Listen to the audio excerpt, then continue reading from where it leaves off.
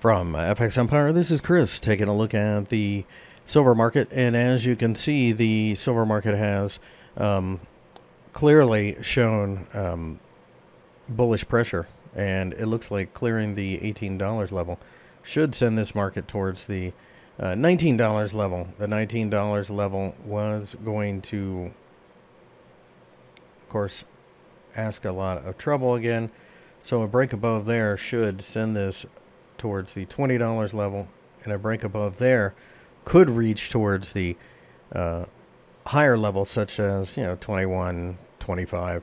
That's more of a buy and hold signal. This has the golden cross going for it, so it's possible longer term traders are simply buying and holding, as the Federal Reserve and other central banks around the world will do what they can to kill their currencies.